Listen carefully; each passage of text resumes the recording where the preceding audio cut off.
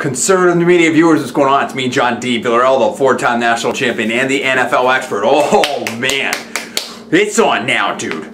We're talking about Week 17. The Dallas Cowboys versus the Washington Redskins. And this is it. This game is going to decide who's going to win the NFC East. And if you win the NFC East, you're going to the NFL playoffs. So this is a huge game. It's a division rivalry game, and I don't know that there's any game, in my personal opinion, this is the biggest game of Week 17. So here's what I think about it. This is my prediction and preview of this game.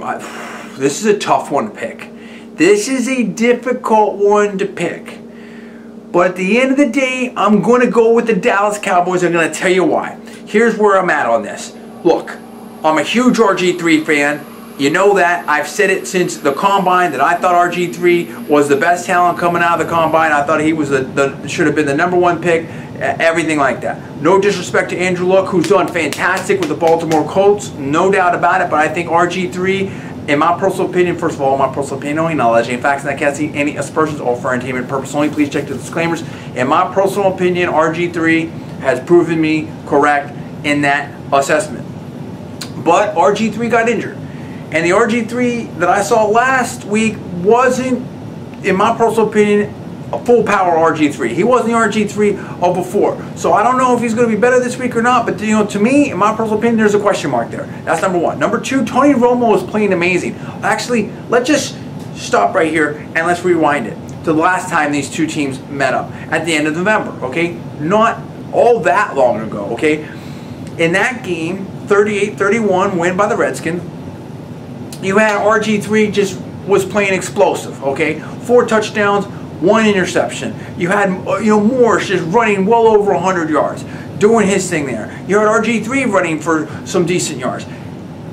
So, do I think that RG3 is going to be able to play to that level? I have my questions about it. I have my questions about where he's going to be at in this game. The second thing you have to think about in that, so that's a question mark. The second thing you have to think about is in that game, you had 3 turnovers by Dallas, 2 INTs thrown by Romo, and a fumble.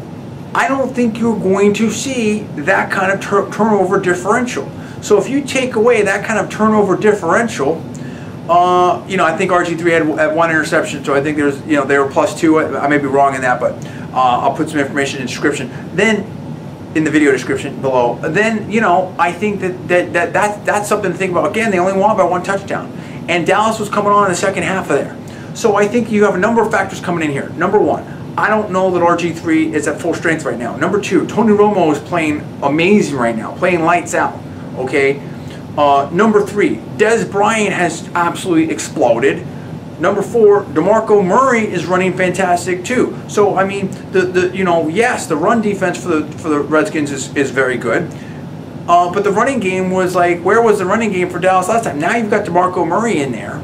I don't think it's going to be hard for Dallas to beat the run production that they had last time they met. That's number 1. Number 2, you've got an even more increased Tony Romo and wide receiver offensive threat against a pass defense that's horrible for the Washington Redskins. So I can see Tony Romo lighting up another 400+ yard type of situation, and I think that's going to be hard to deal with. I think that right there, I think that's going to be hard to deal with. Okay, for the Washington Redskins. I mean, and that's where I'm at on it. I just feel like I don't know that Washington can match the offensive production that they did last time. I think that Dallas actually can do better. Let's talk about the intangibles.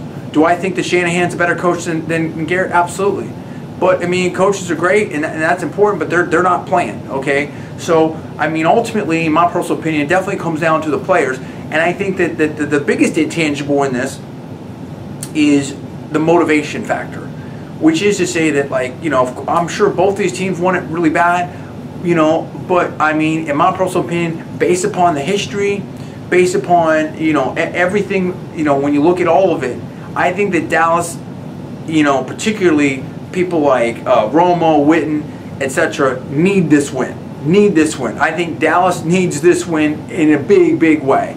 I mean, if they lose, you know, who knows what Jerry Jones might do. I mean, and so, you know, I think that the motivation is going to be absolutely sky high. In my personal opinion, you know, so much in the NFL comes down to emotion, motivation, who wants it more. In my opinion, look, anyone can win this game. I easily can see ways where the Redskins can win this game. There's no doubt about it. I mean, RG3, Morris, everything we already talked about. But I think that in a close situation, I think that Dallas is going to play better than they played before. I'm not sure if the offensive production can be what it was last time for the Redskins just because of RG3's injury.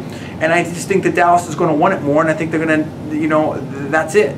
So I think that you're going to see, you know, the defense doing what they can do. I think you're going to see pressure. I think you're going to see a lot of effort, and I think that Dallas is going to win. That's where I'm at on it. What do you think about that? Do you agree with me? Do you disagree with me? Do you think Dallas is going to win? Do you think the Redskins are going to win?